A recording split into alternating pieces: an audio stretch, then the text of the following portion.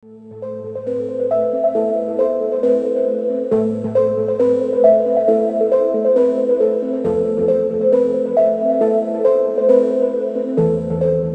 warahmatullahi wabarakatuh, Halal family. Welcome to the channel. I hope you guys are having yourself a wonderful day. Alhamdulillah, we're finally at our new place, and we've got set up a little bit, but we've still got a little bit of work to do. And inshallah, once the studio is set up, I'll be sharing the video of the new studio and the setup with you guys. So inshallah, in today's video, guys, we'll be reacting to a game of drones. This video was suggested by Camille. Tashakkur, terima kasih, shukran, merci for taking the time to send me a recommendation and suggestion. This video is by Heiki Production, and the link is in the description in case you guys wanted to check it out. So inshallah, we'll get started with the video in just a couple of seconds, and at the end of the video, I'll share with you guys my observation and reactions. If you want to see that, then please until the end of the video. Before we get started with the video, guys, I just wanted to share with you guys this cool platform. It's called Pi Network, and you can basically mine free cryptocurrency. So check them out, Pi Networks, and you can use my code Mr. Halal YT to get started, basically to mine free cryptocurrency. So with that said, guys, now let's get started with our video. Cool. Also, it's from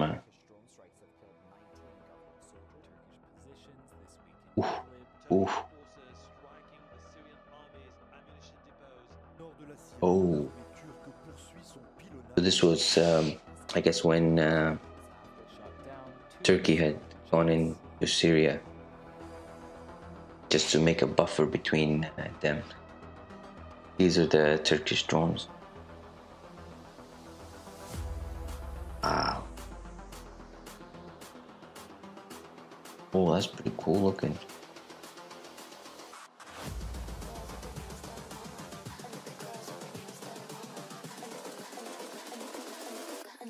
With their nails done now.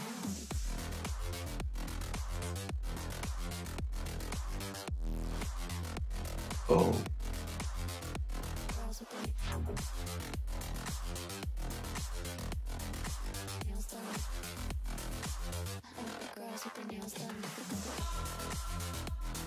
Oh.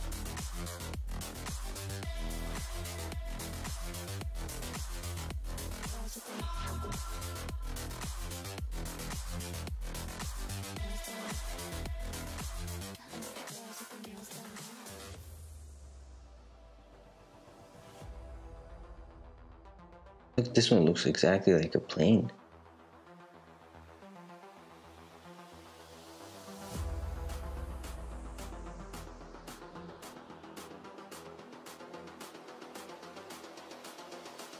Wow.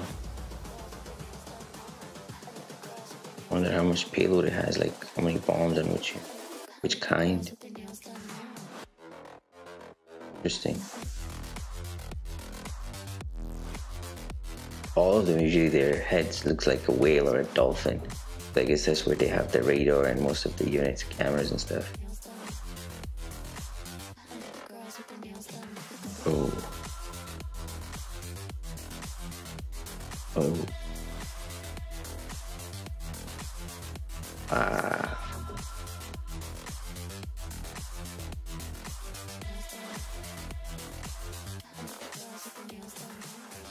Crazy.